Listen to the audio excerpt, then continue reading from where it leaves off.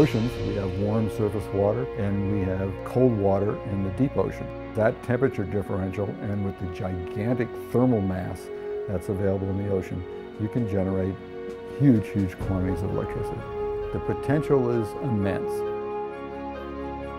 Mackay is wonderful because we've got a core group of really passionate engineers who are interested in tackling the tough challenges in energy, especially, to benefit mankind. Being able to provide more than 100% the total energy needs of the planet and be able to do it with no carbon imprint is a worthwhile goal.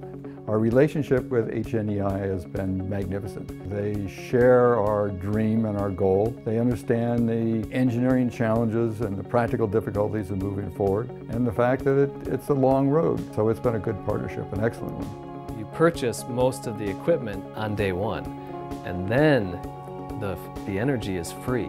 OTEC energy is just sunlight. About 70% of the sunlight coming into the Earth lands on the ocean. Most of that is captured in the surface layers of the ocean water in the form of heat.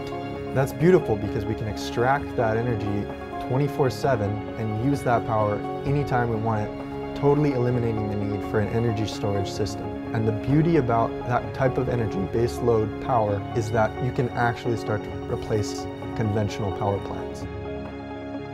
Our focus in this project originally was not to produce power. It was actually designed and built so that we could study one critical component in the system, which is the heat exchangers. So from this point, we can see the Nelha pumping station. This is where we receive water from the deep ocean. Water is pumped, both cold and warm water, along these two pipelines. And the warm surface seawater comes right here, goes up to the top.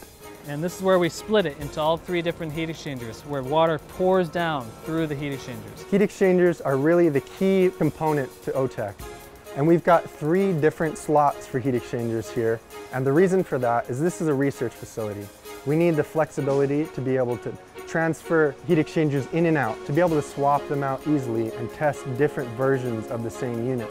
Because ultimately what we're looking for is a high performance, low cost, and long-lasting heat exchanger.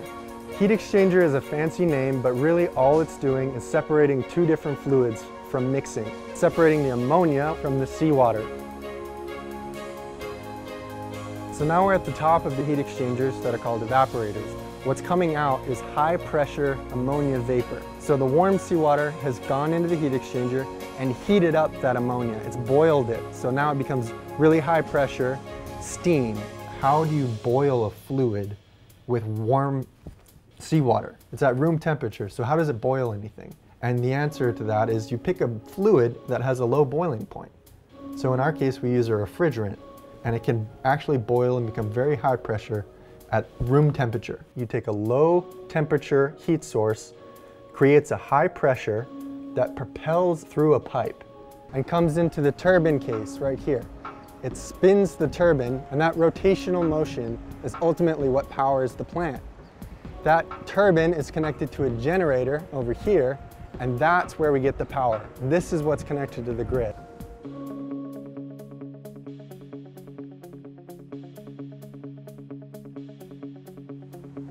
After the vapor leaves the turbine, we need to convert it back into a liquid. And so we do that in the condensers. Vapor comes down through this pipe inside this chamber, where there's hundreds of little tubes inside this big tube.